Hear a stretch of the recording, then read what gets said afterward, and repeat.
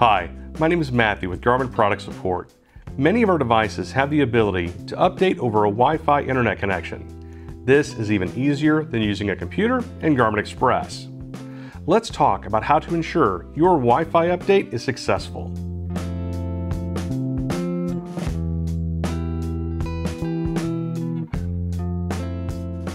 To successfully complete a Wi-Fi update, a wireless connection to home high-speed internet is required. Some examples include things like fiber, cable, and DSL. These are the most reliable connections to use for Wi-Fi updates. Now, let's talk about some things to avoid.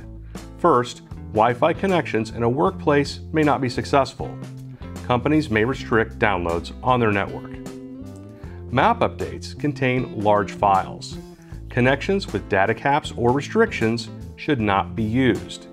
It is also important to avoid connections like satellite and mobile hotspots. Mobile broadband connections and other cell phone connections should not be used. Contact your internet service provider if you're not sure whether you have any restrictions. Connections requiring a login, like those in coffee shops or hotels, will not be successful. If the update is stopped, slowed, or disconnecting, there may be a problem with your internet connection. A common troubleshooting tool is to reset your Wi-Fi router. This can generally be done by unplugging the router for 30 seconds and then reconnecting. Contact your internet service provider if your wireless router continues to have issues. And that's it. For more help, please visit support.garmin.com. Thanks for watching.